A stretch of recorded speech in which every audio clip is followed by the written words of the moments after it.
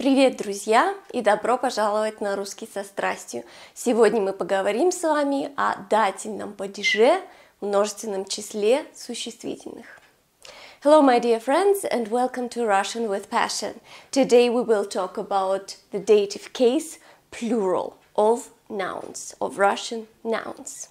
We have talked about singular already.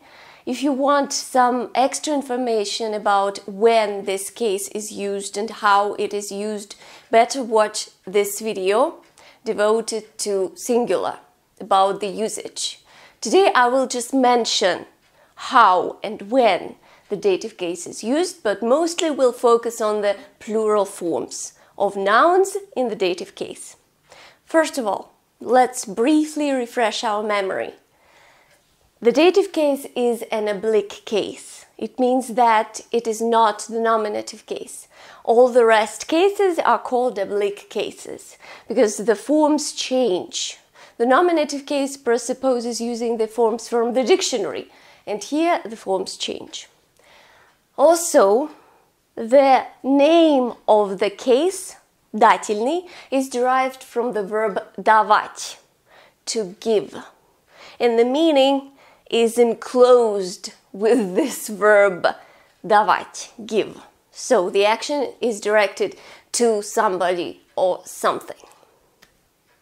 The questions are кому, чему, to whom, to what, but this translation is rather rough.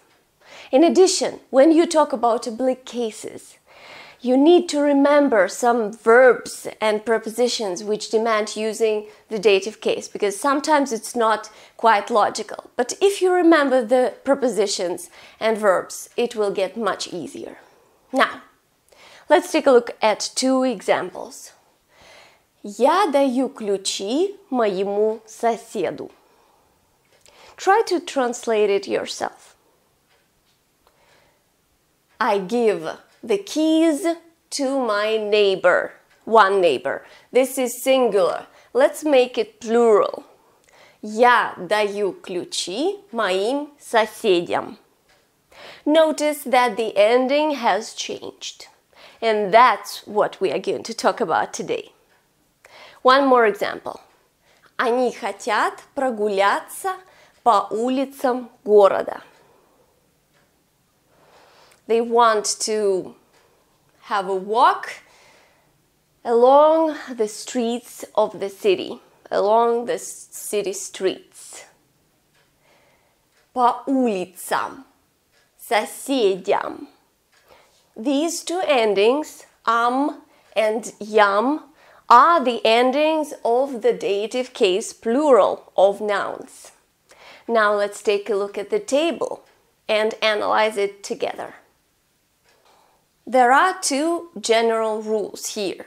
First of all, we add the ending to masculine nouns ending in a consonant, neuter nouns ending in o, and feminine nouns ending in a. Мост – мостам, окно – окнам. Коса – косам. Notice that the stress shifts sometimes, and we will talk about the stress shift in a separate video. However, notice that the word брат changes into братья. We have the soft sign, and that's why after the soft sign we use ям. The stem changes. The second rule. We add ям to masculine nouns ending in и краткое, мягкий знак, and я. Neuter nouns ending in е, and feminine nouns ending in я or the soft sign. Край, краям. Учитель, учителям. Дочь, дочерям. Стая, стаям. As for feminine nouns ending in the soft sign, it can be different. For example, дочь, дочерям. Here the stem changes. But let's take the word ночь, ночам. Печь, печам. Also, notice that in some words, the last letters are removed.